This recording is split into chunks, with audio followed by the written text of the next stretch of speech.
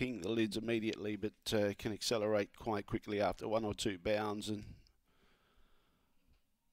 most people expecting this greyhound to win tonight. And I'm one of those.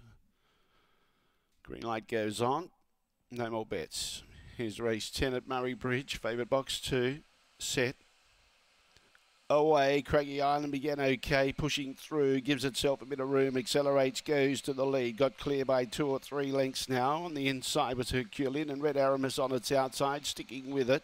Then in turn behind those we had Aston Cannon, Cleartown Magic and Winston Bailey. But Craggy Island in front. And Craggy Island's going to win again. Wins comfortably by...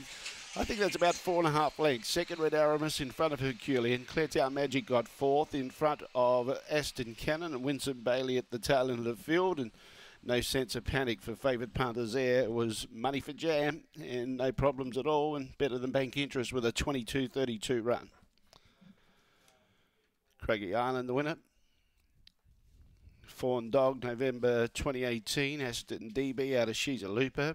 Ray Fewing's the owner and the trainer. Yeah.